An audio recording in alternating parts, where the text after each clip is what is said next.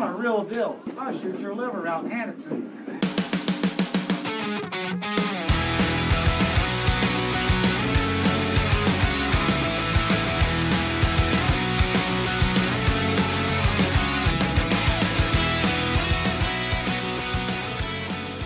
Yay. Rob, you look so happy. Live. I always like to start the lives talking to Rob because he gets so excited whenever we get live, and I just feel like he's got so much energy to get started. It makes me happy to talk to him. Well, Nate, it's you. That's what it is. It's all you, buddy. Right from It's the me? word go. Yes. Oh, what a sweetie you are. What a sweetie. Yeah, when you're like, who the heck is this kid, right? Uh-huh. Well, what's going on, everyone? As you can see, we have up in the I'm going to go Brady Bunch style. You ready for this? Let me get limbered up. All right, straight above, we got Mike Pinozzo. What's up, Mike? How you doing? Doing well. Over here, we got Demetrius. My fingers are wrong way. Yeah, it's super confusing, right? How you doing, Nate? Straight to the left, Mike Howerton. And bringing up the bottom, we got Rob Hovick. What's up, Rob? Good day, everybody. I'm really good at pointing. I'm going to get good at this someday. I don't know when, but I'm going to get good at this someday. So I think, Mike, you've been on the podcast before talking to me. I think we did 2 episodes together, if I'm not mistaken. I think I brought you on twice, I think.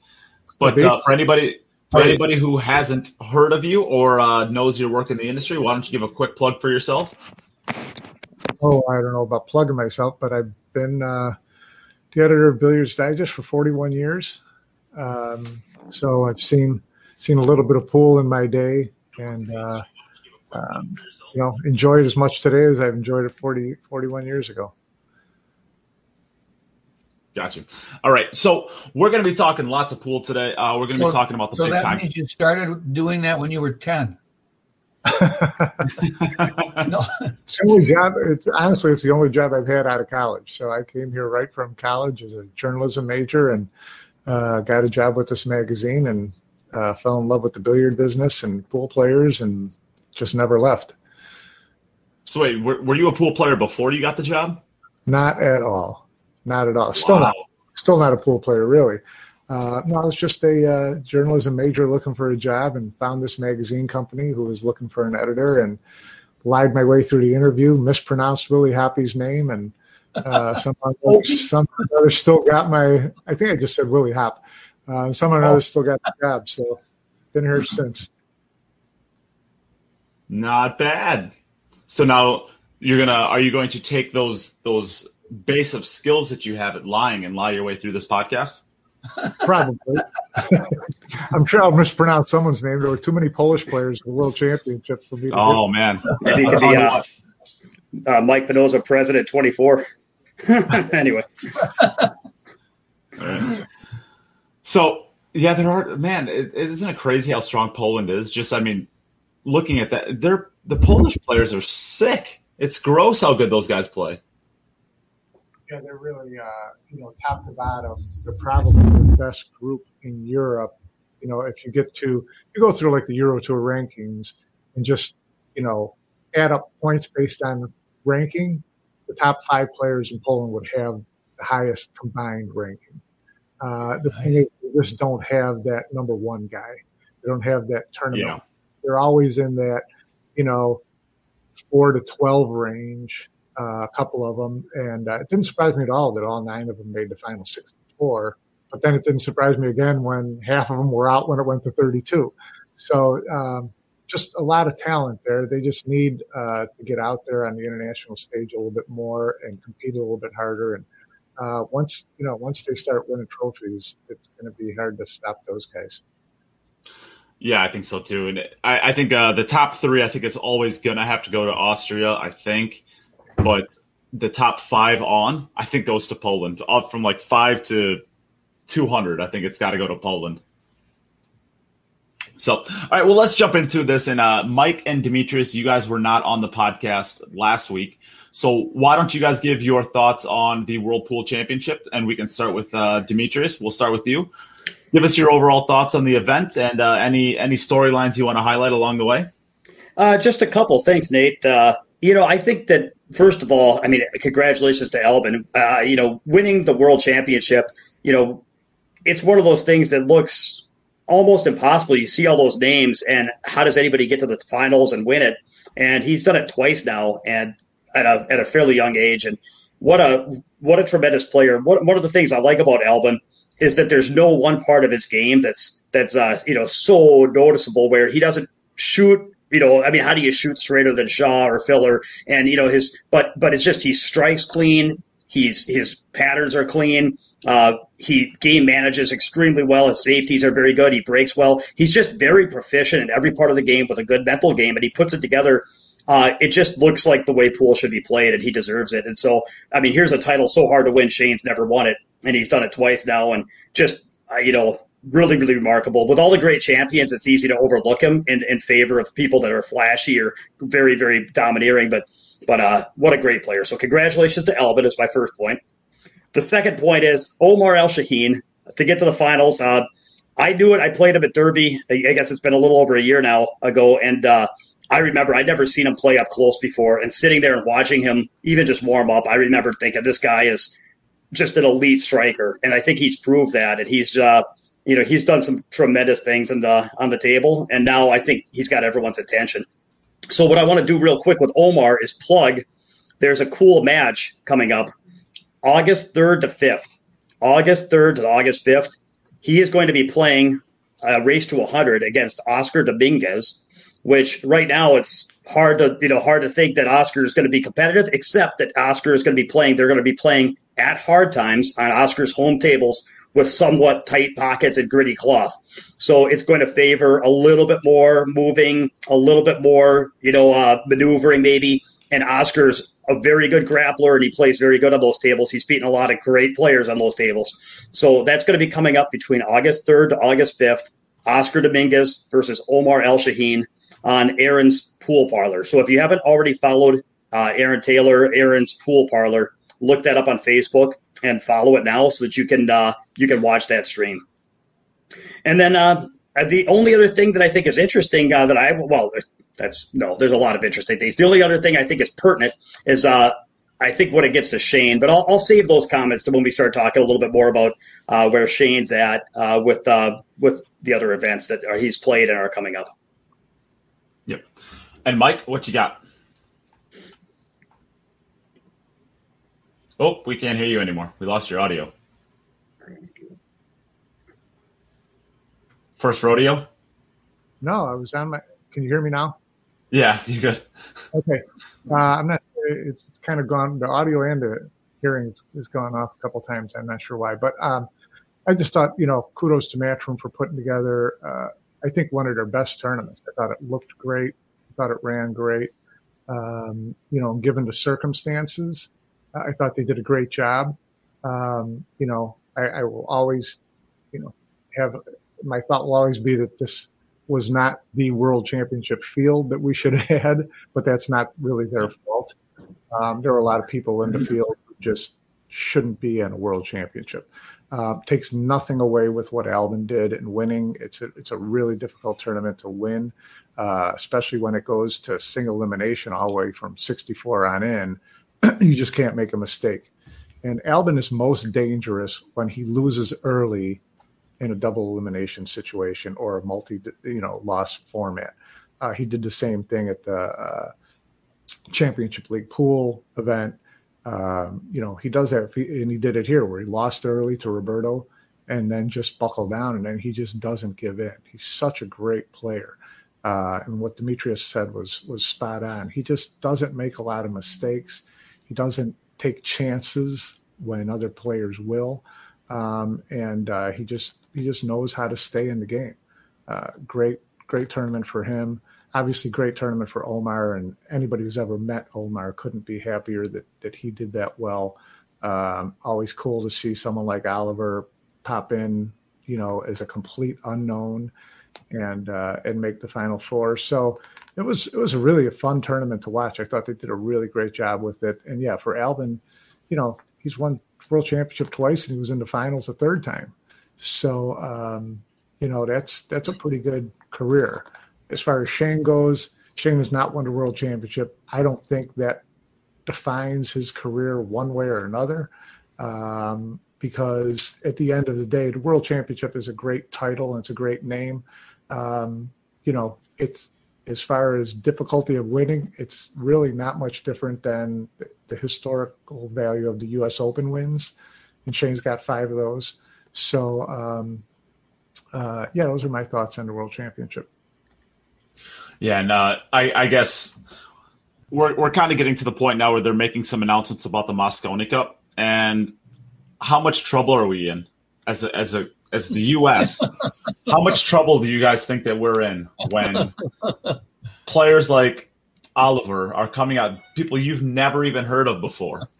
Well, and you have stuff like that come out, and then you hear people from like Mika Immonen told, he came onto my podcast. That episode will drop pretty soon too. But he's like, yeah, that guy's, flip a coin and there's 50,000 other people just like that kid right there in Europe that are coming up that you've never heard of, and it's like, whoa, Mike. But it's been that way for a while in Europe, and it'll be that way continuing. The thing is, Mosconi Cup, they may be 60 players deep, 70 players deep, but unless it's a 60-player tournament, it still only matters if you've got 5 guys who can match up with their top 5 guys. And, we'll be the underdog for years and years to come, but it's still going to be 5 guys racing to 5.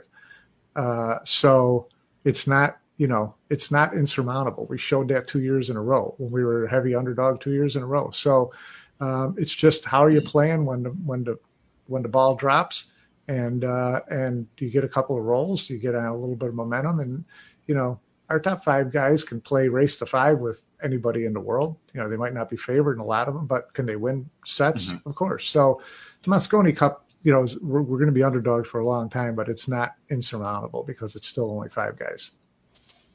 Yep. Agreed. All right. Well, does anybody else have any thoughts on the World Pool Championships before we move on to, I guess, the Big Tyme Classic? No? All right. Well, then let's start talking about the Big Tyme Classic. We'll talk about the one pocket first. And a little bit of a surprise, I guess. Carlo Biado double dips Josh Roberts in the finals. I knew Carlo dabbled a little bit with one pocket, but I certainly didn't think he was going to be a favorite in this field. Looking across the field, some of the top players, Alex Pagulayan played in this. Of course, Josh Roberts was in there. Who else? We got Dennis Orcollo, Alex Calderon, Warren Kiamko. Those are some of the top names in this. This is a real one pocket field. And the thing that I noticed first, and I'm just going to throw my opinion out there and we'll discuss this because I don't know. I'm the person talking. This is how many tournaments in a row that Alex has not even really made the final. He hasn't even made the money in this, right? Let's see. Where did he finish up actually? Okay. So 5th, 6th. So 5th, 6th cashes in this tournament. Yeah. So then he was 1 into the money on it. What's going on with Alex? He's pretty much, he decided the best one pocket player in the world and has been for 10, 15 years, something like that. It's been a while. And he's not even, he can't win any of these smaller tournaments or really make deep runs in it. Anybody have any thoughts on that? I'll jump in. I think that Alex, he's always been one of my favorite players. I think he was at the top of pool for 10, 15 years, and he still is a phenomenal player. But when you come to winning against the best players in the world in any discipline, I think you can't be wounded in any way. You have to be firing on all cylinders in terms of striking, in terms of confidence, and just in terms of, internal. He's never struggled about belief, but it's clear that, we're talking about Poland. We're talking about what the players of today are doing. It's clear that for the last few years, his rotation game is just a hair off of where it was at his peak, and at a time when everybody else is actually getting better. So we've seen it when he played, that match against Kachi. We've seen how he stacks up against, just whatever it is. And I think that knowing that he's been eclipsed a little bit on the striking and just a little bit he's just not top tier anymore. And so when you're not, well, I shouldn't say that. He's not at the top of the world anymore. And so for all those years that everyone's like, oh, he's the best one pocket player in the world. And I'm still not going to argue with that. But that was while his confidence was like, I'm the best pool player in the world.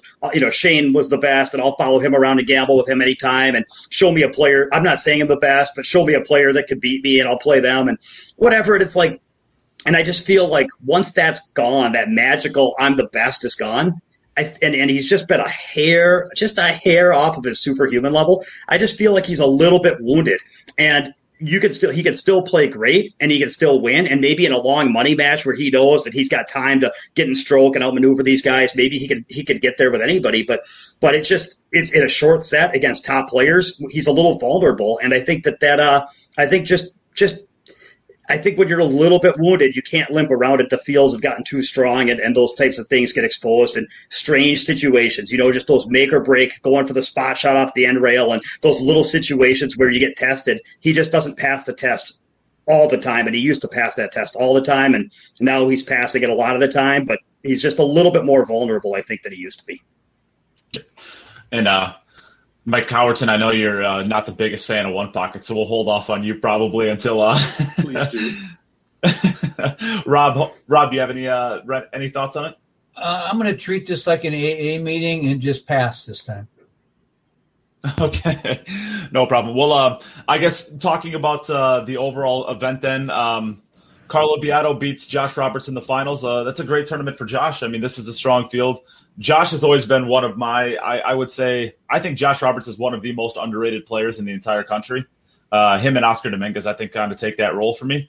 The dude is really, really strong, and I think it's because we don't really see him playing in these big national events like the World Pool Championships or other events overseas, the big ones. That I think he kind of just kind of floats under the radar. But the guy's a great player, and he's a great one pocket player too. So it doesn't necessarily surprise me that he's up at the top. And I mean, I guess Carlo Biado, he's just such a talent, right? That he can get there playing anything. I mean, he could probably jump into a snooker event and have success potentially with how good of a cueist he is. So I guess, does anybody have any thoughts on the finals there, or either of these players doing well in it? Mike, anything? Well, yeah, I think Josh Roberts. He's been the talk of a lot of people in the last couple of years. Even when they talk about players that could eventually work into a Mosconi Cup role, but he does need to be in more of the big events more often to see how he does in those against the top players on a continual basis, and he needs to show that a little bit more. He certainly has the talent. You see it in a lot of these smaller tournaments, regional tournaments, gambling matches. But I'd like to see him, try his hand on the bigger stage a little more often just to see what he can do. I don't blame him if he chooses not to do that, and chooses to stick with where he's got a better chance at making money, because for a lot of these guys, it's a living. But yeah, he's a terrific player. And we were pretty close to actually getting to see a Josh Roberts versus Demetrius matchup. That would have been fun. Yeah. I was down in Atlanta here about 6 weeks ago or a month ago, and I was supposed to play him, but his plans changed at the last minute. He had to cancel on me, so I couldn't make my contribution to the through his travel fund. All right. Well, let's move on from the one pocket then. That's pretty much all the thoughts I have on this one. And let's go to the ladies 9-ball real quick. We'll cover this one up. This was won by Nicole Keeney. So good tournament for her. Ming Nung gets second place. And let's go over to the B side. We have Tam Treen. Hopefully I pronounced that right. And we have in fourth place, we have Courtney Peters. So I wanted to – and Kim Pierce got 5th, 6th. I do know who that is. She's actually, I'm not sure on a lot of these women's here. But I wanted to make sure that we highlighted them. Anybody have anything to say about that? Not trying to just skip over it, but I honestly am not sure of a lot of these women's. Yeah, I don't know. Been playing? I haven't seen her name in quite some time. I haven't either, yeah. I'm not totally sure. I know she was and Mike's aware of this. I mean, she was one of the young players on the WPBA 7-8 years ago, and she seemed like she was going to have quite a career, and then she just kind of disappeared. Yeah, Mike? I'm not sure. You're right. It was a name that popped up a lot some years ago, aspiring WPBA, and I think a number of those players kind of had decisions to make on how much they were going to play pool after the WPBA kind of, started only being able to have a tournament or two a year, and there wasn't anything sustainable there. So it could have just been one of those situations where, people have to make a decision between how much they're really going to play pool again and not. So that's all I can think of at that point. Yeah, maybe we'll find out with this because the WPBA's got an event coming up. So I guess maybe if she plays in that, then we'll have an idea that she might be back. Yeah. But that one's coming up in Iowa, if I'm not mistaken. Correct. Yep. All right, well, let's move on to the Classic Open 9-ball, the Big Tyme Classic Open 9-ball. And we are going to be, doesn't it seem kind of fitting that Dennis Orcollo double-dipped Shane in the finals with what we're going to be talking about afterwards and how the first match went? Running from behind and coming through and double-dipping. I mean, it's kind of it's almost like destiny the way the first match ended up with Shane and Dennis the first time. Shane's up, I want to say, was it 114 or 112 to about 97, 98? And Dennis comes back and wins at 120 to 119. Seems only fitting that the double dip would happen here. But it seems fitting that they would play each other in the final, and now it sets up well for their head-to-head match. So just builds up a little more animosity, a little more grit and determination. So it can't do anything but help the one-on-one match. Absolutely, yeah. That's some good marketing there. So Jesus Intencio gets third place. I mean, what a great tournament for him. This dude's everything he basically plays in now. He's doing really well, and I mean, he's coming up as like the next, I would say, American kind of superstar. Him and Sky, of course. He's not really American, but am I wrong in saying I think he might be an American citizen now? Does anybody know? Don't know. No, I'll have to reach out to somebody and ask them on that. Let's see. So Alex Pagulayan finishes fourth. Warren Kiamko and Cesar Archiga gets fifth, sixth. Carlo Biado, Alex Calderon finish up seventh, eighth. I mean, there's a lot of great players in this final event. Sky Woodward gets 17th through 24th. I mean, that'll tell you how tough this tournament is. Josh Roberts, Justin Espinoza, Alex Calderon. Keith Price is a great player. There's a lot of really top players in this. It's good to see that I guess we're having real events again, right? I mean, people are playing again, and the U.S. has kind of opened up. So, Rob, why don't you give us your thoughts on the event? Anything that you thought was a standout or a surprise or anything? I have a question, not to change the subject because we're talking pool here. For you guys, you mentioned the Moscone Cup and in the future, and I'd like to know what the other four guys here on the show think about who's going to be the fourth and fifth players for the United States. I mean, pretty much going to go with Shane, Billy, and Sky as three starters, but then 4 and 5, that's kind of open. And I'm just interested in what you guys here think number 4 and 5, who they'll be. Well, anybody want to go on first? Mike, what do you think? Mike Howerton, sorry. My only thoughts are I'd really like to see Justin Birdman in one of those spots, but he will not be in one of those spots. Then that's disappointing. And why is that?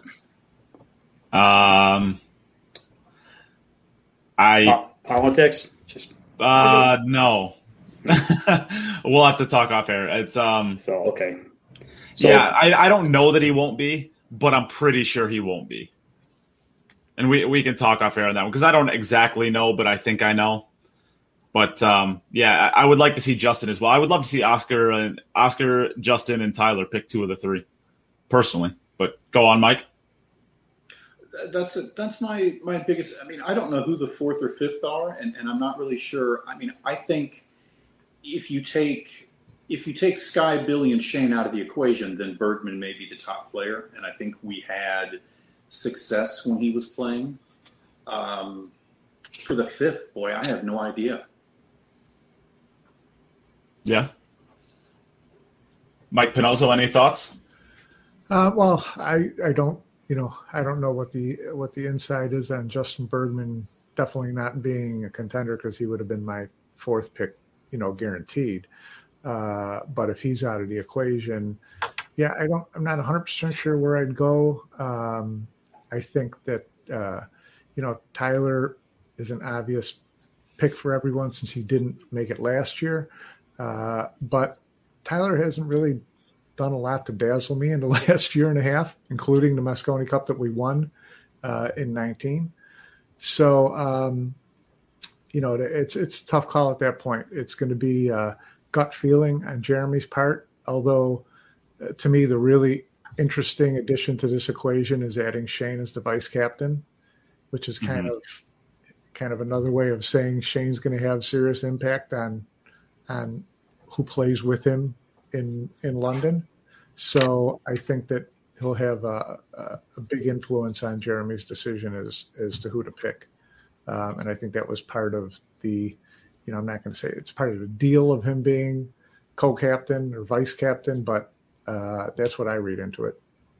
That's what I read into it too. I think I said that on the podcast last week, that I thought Shane was there because he wanted more of a role on who was going to be on the team. But and I reached out to Joey Gray and asked him, and he doesn't really know the situation, what happened either. So I'm not totally sure what happened. Yeah, a couple of people throwing out Mike DeShane. Mike DeShane's been back playing again, actually. I know he's still working full time, but I don't think that he's got much of a chance of making the team either. And that one is definitely politics. Yeah, Mike laughs. He knows. I think if Shane's the vice captain, I've got a better chance of being on the team than Mike DeShane. So yeah. Well, I think we've got to just start going. I liked what Matchroom's been doing with the younger players, and last year Chris Robinson. I was a big fan of Tyler at the time, but I think Chris is a reasonable candidate. I also think Danny Olson should be somewhat talked about. Danny's been playing well, and if he's given an opportunity, we don't know how well he can get playing. So I think in addition to Tyler, I think I'd be more inclined to start thinking along the lines of Chris and Danny and Tyler because they're still on the upswing, and I think they're hungry and they're active, and I think that being on the upswing, hungry and active means a lot. I also want to mention, one thing I've been really following, and so as we look forward 5 years on the Mosconi Cup, we have a lot of young talent coming up through these junior tournaments. I've been following these very closely because I coach a few of them, and I'll tell you right now, there are a number of young players between 13 and 16 that are playing very, very good pool right now, and so. I think that bodes well. I think we've got a chance of raising the bar in the U.S. Here over the next 5-10 years. Yep, I don't disagree with that. So, Rob, you haven't given us your thoughts. You asked the question and then give us your thoughts. You guys mentioned the possibilities of these other players, sure, and I agree with all that. But I was totally impressed at the championships this last week with Jeremy Sosi's play. That's what Laura said too. He was just so steady, and he was so confident, and his position play was just right spot on, and he's center pocketing these balls and not cheating the pockets. I like him because he performed so well in this last big stage format, you could say, and was surprising. He's been around for a while. Here's my question. Made it to the elite group, but boy, I was impressed with him. I wouldn't mind seeing him on the team. Yeah. For the two Mikes, has Jeremy ever been on the Mosconi Cup? I don't remember him ever playing for the Mosconi Cup. No. He was a finalist a couple of the years with when Mark Wilson was first the captain, and he had kind of a bigger group that he was training, and then at the last second picking the final five. And I remember he and Brandon Schuff were the last two out one of the years. But he's been up for consideration a couple times, probably not in the last 3 or 4 years. But yeah, I would agree with Robert. He was really solid at the World Championships and didn't look intimidated, didn't look flustered, he just was all business, and I was really impressed as well. Yep. Good kid too. And, yeah. Did he make he made 17th through, is that right? 17th through 31st or second? Is that what he made? He didn't make the quarters, right? No, I believe it's one before the quarterfinals. Yeah. That's a good showing for him. I mean, it's pretty impressive. I think I had heard of him before, of course. I'd never really seen him play much. Whenever I do remember watching him play, I mean, he was one of the slowest players I think I've ever seen in my life. So I'm actually kind of surprised that he handled the shot clock so well. But, yeah, I mean, it's if that's kind of his game and he can handle that pressure of being in that matchroom arena, why not? He seems to be a player that could certainly he seems like a good calming influence, if nothing else. Right? I mean, it's always nice to have a calming person, I guess, on the team to settle everything down when you need it. We got Billy for the hype man whenever you need to get jacked up and get ready to go. Might be a good role for him. Who knows? What do you think? What do you think, Rob? Yeah, I would like to see Tyler play again. Steyer, I'm a little partial. I got some prejudice there, him being from Wisconsin and just across the block here, and doing all he's doing, like Demetrius is, for the growth of the game by coaching and starting pool training centers and things like that, and doing some things, him and Margaret. Very involved in younger players and the future of pool for America. I would like to see him, but Justin certainly is the next choice for number 4. I think Justin is the second or the third best player in the country. I think Robin's in there definitely. Yeah, either him or Mike DeShane. I think Mike DeShane's still up there too. Yeah. All right. Well, I think that was a pretty good discussion on that one. I guess back to the Big Tyme Classic. Is there anything that we really want to discuss on this one? I guess, does anybody have anything that they wanted to discuss about this tournament? I see in the comments here, Ben Brady just mentioned Corey Deuel. Yeah, nope.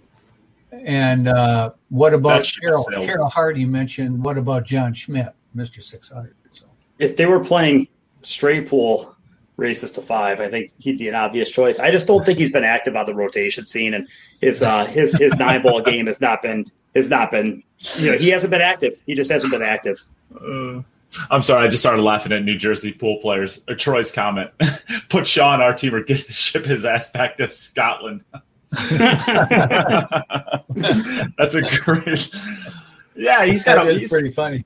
He's got U.S. His pool room is even named U.S. Pool. Like, what is that? Come on, Jason, you're basically American at this point.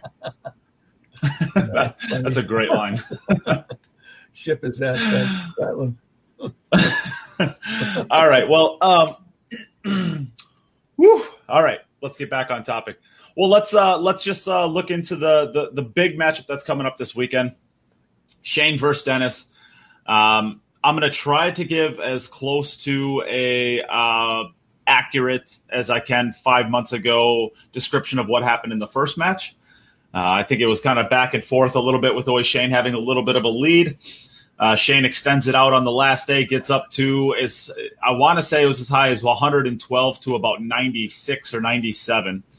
And then Dennis ends up winning, I guess, almost 25 of the next 20 games and gets the match back to 117 to 117 and then scratches.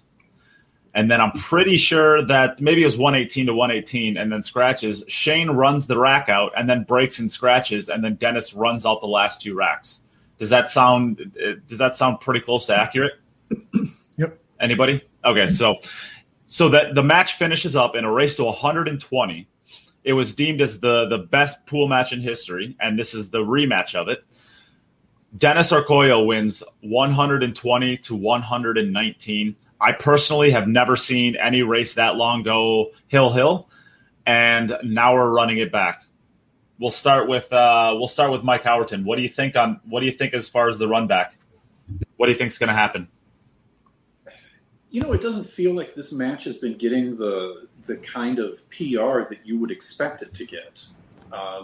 It's kind of crept up on us. I mean, it's easy to say that Shane wins this one, but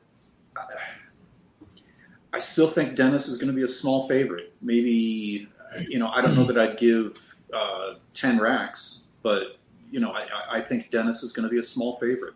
And I'd like to come back after everybody gives their opinions and talk a little bit more about Dennis. You got it. All right, Mike Pinozzo, what do you got? Well, sequels just never seem to be as good as the original. And so, I don't see anybody running away with this, but I don't think it's going to have the drama that the first one did. It almost can't possibly have the drama that the first one did. I'd be hard pressed to find a storyline that's better than the first. Yeah. So I don't think that means it's going to be disappointing, and I don't know which side I would pick to win. I just don't think it's going to have the same edge of their seat, everybody watching, as the first one did. But it's still going to be a great match. I mean, I would think I would favor Shane in it, but Shane gets ahead and gets a lead. You can't tell me that Dennis wouldn't be in the back of his head. As far as I don't care what your lead is, I can make it up. So it'll be interesting. It'll be fun to watch. But like I said, sequels very rarely measure up. Rob, what you got? I think it's going to be pretty darn exciting. Maybe beating the first matchup. Possibly Dennis is ahead by 15 games going into the last 5. And Mr. Van Boening comes back from nowhere. It's got potential. I don't see the hype like Mike says, but it's going to be good. There's no question about it. These are two premier pool players, button heads for the second time, plus other events, tournament events that things have happened between these two. So I'm looking forward to it for sure. On every great show, you got to have a hype man. That's clearly Rob, and you got to have a reality man, and that's clearly Mike. This event's going to suck. This event's going to be great. This event's going to suck. This event's going to be great. Mike and reality are very, very rarely words used in the same sentence. Demi, what you got? Yeah, this one I think it's going to be a very, very hard to call match. I've been stewing on it, and I think that it pains me to say this, but I think I might have to give a slight edge to Dennis. I think what we've got going for us is last time around, I kind of felt like, well, if they play 10 ball, Shane's gear and his break are just completely dominant. And so going in, we were really curious, like, how is Shane going to have a breaking advantage playing 9 ball with a 3-point rule, 9 on the spot? And I think the way he was able to accumulate the lead he did was that he was out breaking Dennis in the first half of that match. Dennis got that break working and was able to hang with him. And, of course, he needed Shane to let him back into the match, but then he took advantage. This time around, I'm trying to figure out where the advantage is for Shane. Dennis, I think, has that break going just as well as Shane does. And when it comes to kind of what I was saying about Alex, I've really been thinking about this. Shane has been really trying to rally his career. And again, in a similar way to Alex, he's been playing phenomenal. Getting to the finals of this last tournament, winning national level events like Turning Stone, and he's always plays good.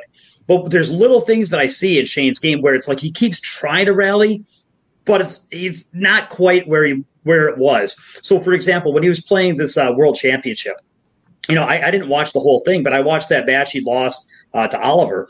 And there's just little things like he'll come with a hard shot and he'll get down on the ball and get off the ball and chalk and kind of get ready to fight. He'll make the shot, and then he ended up on the end rail where he was a little awkward legging this ball on the side. And it's like he's irritated that he ended up like, hey, man, I made that good shot. I should have something better than this. And he did, he got down, and you could tell he should have gotten off that ball too, but he just wasn't ready to grind in that second ball in a row, and he kind of missed it and was kind of disgusted at what the way the balls were working. Meanwhile, these young guys are just like, let me add a piece of the ball and I'll shoot it in. And I see this kind of leaking out into Shane's game. Now, Shane's career is really interesting because he used to play like in 07, 08. He was more game management controlling. And then he started playing so good, he kind of caught a gear and was just like making a few more unforced errors, but he was catching gears nobody could hang with. The problem right now is he can't catch those gears in 9-ball because of the nature of the randomness of that not-on-the-spot break. And so he can't ever really get that big gear going where he's putting these huge packages together any more than Dennis can. And so he can no longer afford to leak off these opportunities. And so in the end, I feel like Dennis has neutralized the break, and I feel like Shane hasn't quite neutralized some of those in-between moving in kind of clutch situations. Shane can definitely win. It's hard to bet against a guy that got a big lead last time. But I think at this point, I think it's a pretty even match, and I think Dennis is more connected. So this is how you can tell that Demetrius and I have not talked for a long time, right here, because I think you are so wrong, Demetrius. When we went into this first match, we were on the same exact page. We're like, I'm pretty sure Shane's going to win. 9 on the spot. It's a little goofy. Who really knows? All right, we're going to go with Shane. Let's lose some money, right? We both kind of just settled on Shane, and that's kind of where we are at. I am so deep into the Shane bandwagon here, it's not even funny. When they played the first time, Shane was off the lake hitting balls for 2 weeks. I mean, he had literally just came off of the lake and said, hey, oh, yeah, that's right, I got this matchup. Let me go hit a couple balls this week, and let's see what happens. He is now coming off of the Whirlpool Masters, the Whirlpool Championships. In the Whirlpool Championships, there was not a player in that field, and Albin said it himself on our interview yesterday. There was not a player in that field that could have beaten Shane. The only person that could have beaten that Shane is the tournament organizers by changing the racking pattern. If you kept that template rack, nobody in the world was going to beat Shane. He's breaking the ball so good. He's controlling his one ball so well. Yes, that's 1 on the spot. That's different. This is 9 on the spot. A little bit different. But Shane is so in tune with his break at this point. There was not he made Jason Shaw look like he didn't even belong in the same country. And Jason is such a great player, and Shane was just running through everybody in that tournament. Shane is coming in his top gear, his top gear, and it's going to take something weird to even have him not win the World Championships, and that was, changing the racks. I think Shane isn't going to run through Dennis by any stretch of the imagination. Dennis is still a great player, but I feel exponentially more confident in this one than I did the last one. Shane's hungry. Let me ask you a question about that. By the way, you mentioned that the only thing that could beat Shane is the rack change. I would also include Shane himself. He let himself get beat last time, and if you watch that match that he lost to Oliver, yeah, the rack made a role in that, but he had chances to win. For sure he had chances to win, and he just wasn't ready to do it. So, that's the question. So my question to you then is, you're talking that he's probably going to have a breaking advantage. Would you feel that Shane needs a breaking advantage against Dennis in that format to win? Or do you feel that if Dennis could break as well as him, who do you think wins? I think it's a fair question. And what I would say is I don't think Shane was at his peak game when they played the first time. You can't tell me that. I don't care if you've been playing the game for 30 years as the best in the world. You need more than 2 weeks on a lake to compete against who many would argue is the straightest shooter this game has ever seen, right? You need more than 2 weeks off of a lake, hitting balls around in your basement on live Facebook video to get yourself properly prepared to play against one of the world's best players ever. Shane has been playing nonstop now, basically since the end of April. And if he's not in his peak, he never will be. As far as what his game can do right now, I think his game is there, and it has been there, and I think it was shown pretty clearly in the Whirlpool Championships where he was just mowing through everybody. Like you said, another person that could beat Shane is himself. You're right. Well, Shane, that switch on the rack that messed with him. I think it really messed with him. I think that he's really, you're right. Like, he's mowing people down. And I think that when he's able to get his gear going and make it like who can run the fastest, I think he's a great high gear player that can run people down. But what I would say is that and I would agree, he's at the top of his game physically when it comes to catching big gears. And he can, at any point, he can run a package that's so big, that's so well played that you're like, nobody can play that good. But if the format is such that it's hard to control the break with an on the spot, and Dennis is fighting back and landing packages back at him when he's playing hard, if it comes to a who has the more grit to regroup and make smaller unforced errors, I just feel like if it's a high gear contest, nobody can ever keep up with Shane. But while he's playing the best pool of his life physically, I'm not completely convinced he's playing the best pool of his life in terms of the grit it needs to fight for those in between racks that you need to get going to give yourself a chance to get that momentum. And here's the thing, I hope I'm wrong. I'm always rooting for Shane to make the comeback and launch the second. I'd love to see him have another 5-10 years of complete dominance. I've been rooting for it. I just haven't seen it yet. Yeah. I think the first time when they played, Dennis was at the best form of his life. I mean, the way that Dennis was playing when they went into that first matchup, he can't rise above that. I mean, that's the best I think that Dennis can play, given his breaking disadvantage or his breaking problems. I don't think Dennis can shoot the ball straighter than he was then. I don't see him at that spot right now, and I do see Shane significantly higher than where he was going into that first matchup. So I think this is actually, I'm not going to say Shane's going to cruise to a win, but I think Shane should be a huge favorite. What do you think about Dennis? I was just going to ask you about Dennis because there's a comment about how Dennis is a little off his game. The only thing I thought Dennis played inspired against Skyler, but of course that's bar table. Where do you think Dennis is right now? I don't think that he's where he was. I don't know exactly where he's at as far as, but the way that the game that I saw out of Dennis when they played the first time was the best I've ever seen the guy play. And you're talking about already maybe one of the top 5 players to ever touch a pool cue. That was about the best I've seen him play. Like, he was playing all the time during COVID. I mean, he was literally firing every single day for 6, 7, 8 hours, and he was hitting the balls extremely good. I don't see that now. He was dominating even all like the little regional events that they were having at the time, any tournament he could find. He basically won everything for like a 4-month stretch. We haven't seen him win a tournament now except for this one. I was just going to say, yeah. Since when was the last time we saw Dennis up at the top of maybe a couple months, maybe a month and a half. I think it was the Florida tournament where he swept the tournament, I think was the last time we saw him win. And I'm not saying that Dennis isn't a great player anymore. I mean, that's stupid, but I just don't think he's quite at the level he was the first time that they played. Well, I think it's going to be a fun match to watch for sure. Fun match to watch. So Mike, Rob, listen to us having that little debate there. Anything come to mind for you guys? Well, the first thing I thought it was if Dennis had slipped at all and whatever, the mental shot of adrenaline that he got by beating Shane twice at Big Tyme, had to help him. And you wonder what kind of little gremlins it puts in Shane's head. That's the only thing that I would add to the equation at this point. Maybe the last little shot before you get into the match, messing with the head a little bit. Yeah, it could be. Mike, it might be the part where Bruce Lee gets hit and starts bleeding, and it might just make Shane mad. You never know. Yeah. After listening to you and Demetrius go at it here, I'm convinced that Demetrius could have been the best used car salesman in the United States. Because he could talk me in, just a dog I don't want.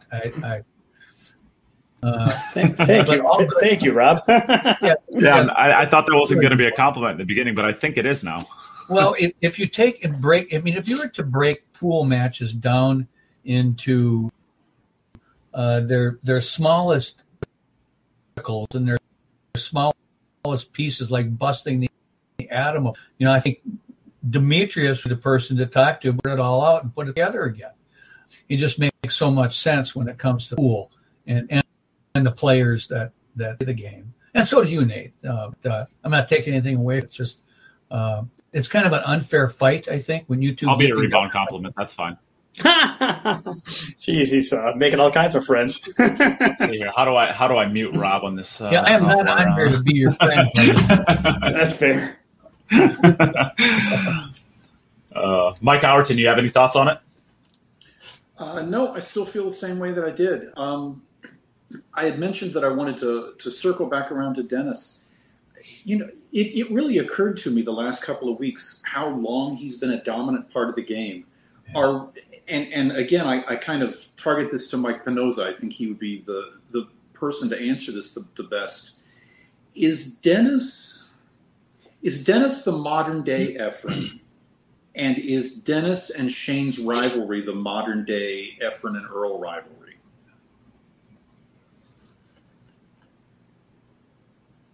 You're muted again. I would say no and no. Really? I don't think that Dennis is even in the conversation with Efren as far as, you know, historic significance and level of play and impact on the game. Dennis is, you know, amazingly strong mental player and a great shooter and, you know, is all heart, no doubt about it. But he doesn't have, to me, nearly the track record that Efren had. As far as their head-to-head, you know, head-to-head, I don't remember that many tournaments where Shane and Dennis played in the final. And to me, that's what rivalries are. That's, you know, that's Earl and Efren and, you know, Siegel and Varner. And, you know, you're talking about different matchups there. So I would say, you know, at that level, not the same. Not to take anything away from Dennis. He's, you know, arguably a Hall of Fame player and is certainly one of the best money players and one of the biggest hearts, you know, in the game in the last 25 years. But I don't think they're at the same level, to be honest. Okay. Would you put Shane at the level of Earl? Close. I don't think Shane would put himself at the level of Earl. Earl in his prime was a sight to behold. I mean, there was nothing like it. You know, nobody shot like Earl. Shane has never shot straighter than Earl. And that was at a time in the game where Breakin was slamming him as hard as you can and not knowing where any balls were going and still firing everything in from there. It was a more offensive game then. And I just think, yeah, Earl was, you know, just to me a notch above. But Shane, you know, over the last 20 years in the 2000s, certainly the most dominant player in the U.S. and one of the top 3 or 4 dominant players in the world for sure. Well, I'll just throw in, I don't think that Shane was greater than Earl because you can't take away from Earl and you can't compare across generations necessarily. Right. But I think what Shane did from 07 until 2017, I think that he dominated more completely against a even more deeper level of skill and higher level of skill.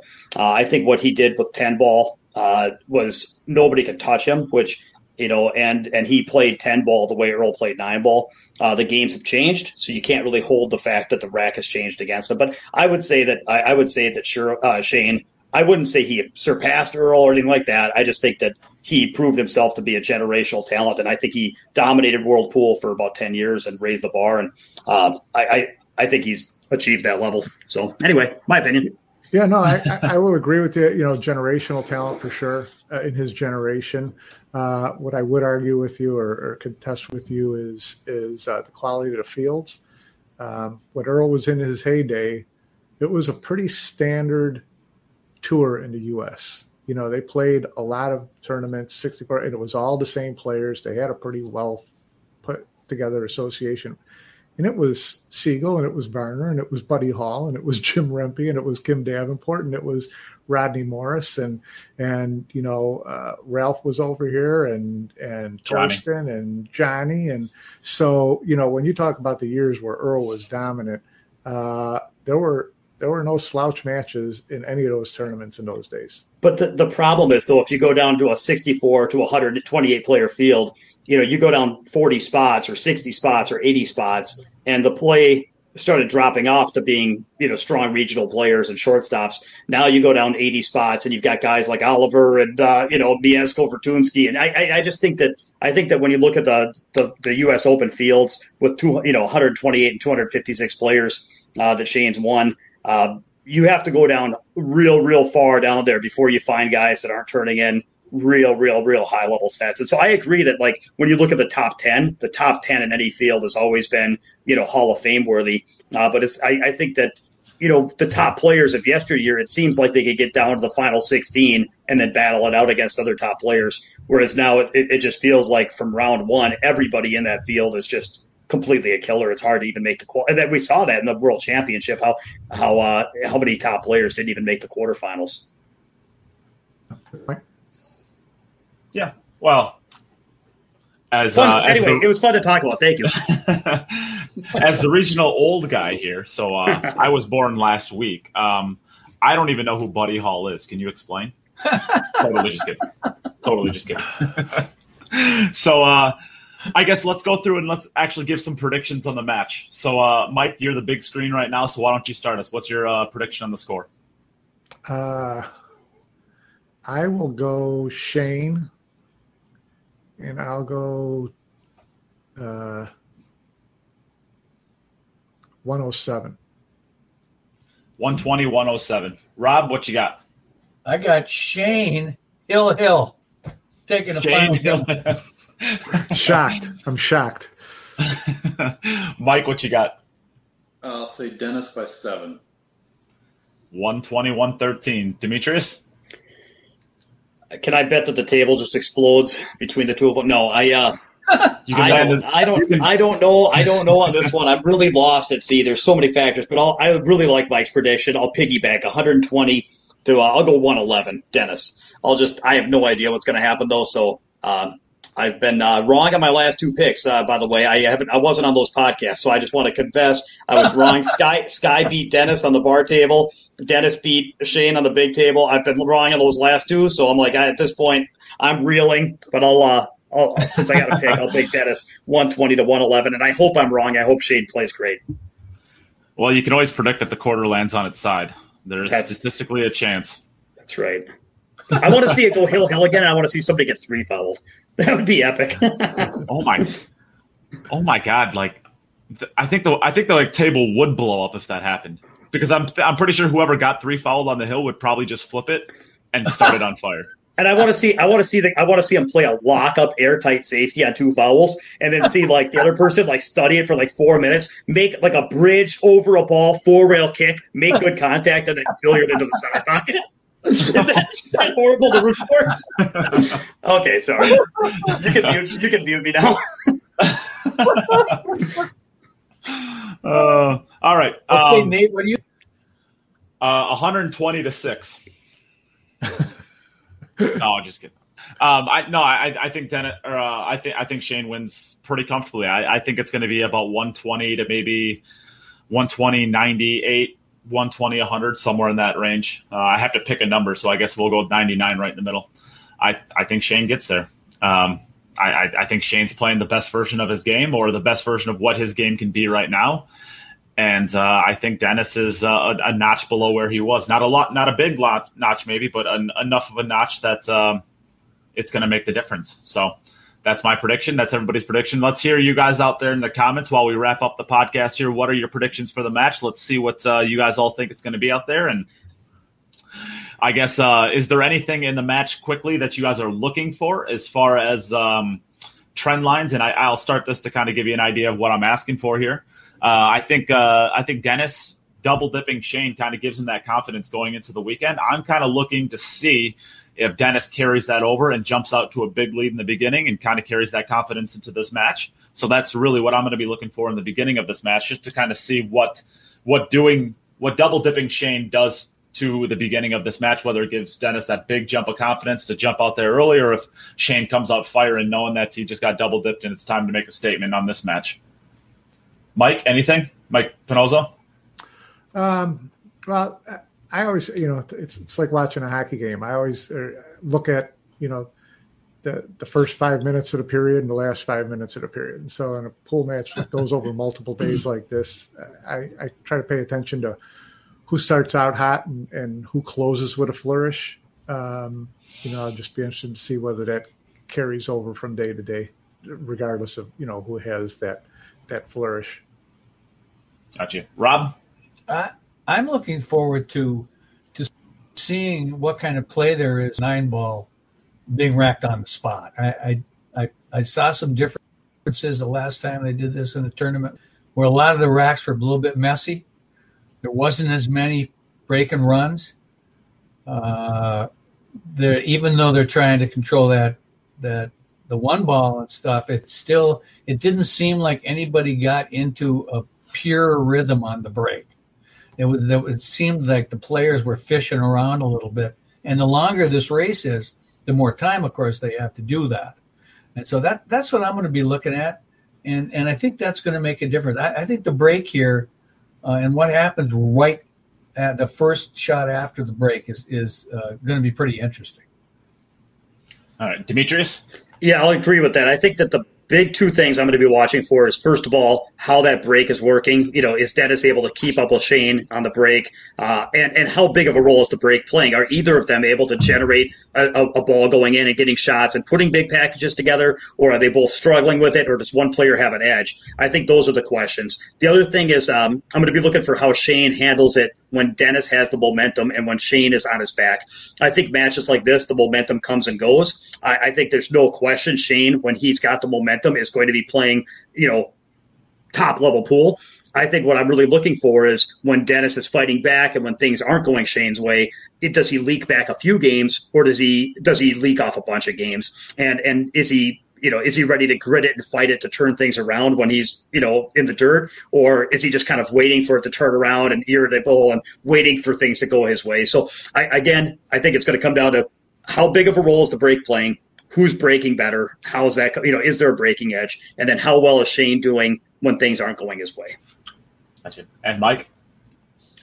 Yeah, I think I'm with Demetrius. I'm interested in seeing how the ebbs and flows go, and the packages that they put together, and how they transition back and forth. That was something that really jumped out at me in Dennis and Sky, and I realized that we're not going to see packages like that. But that's kind of what I'm going to be watching for. Gotcha. All right. Well, I guess, Ben said I'm excited to see the Omega production. Yeah, we can give him a shout-out to Mike Ong, who's, I guess, done quite a bit for getting these big matchups together for us fans at home. So big shout-out to him with Omega Billiards for putting all these things together. And I guess with that, that's everything on my resume as far as wanting to get everything out for today. So anybody else have anything that they want to discuss before we get moving? All good. It's been a while since I've been on here, so I just want to plug my boot camps for any new listeners that don't know. I'm here in Minnesota, but I'm running 3-day pool boot camps for serious pool players. So check out my website at MN, like Minnesota, poolbootcamp.com. Can you link that, Nate? Is there a way you can link the website? I don't know. Anyway, I'd love for some people to look me up.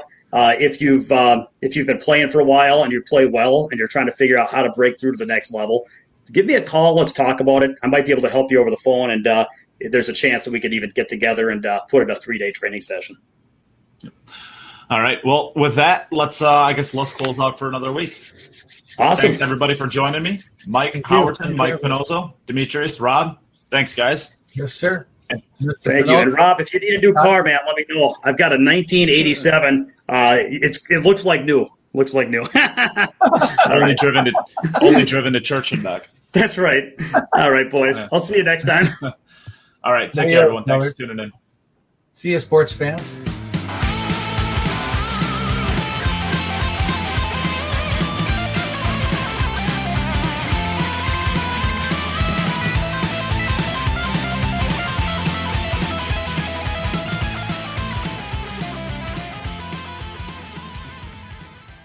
Hey everyone, thanks again for listening.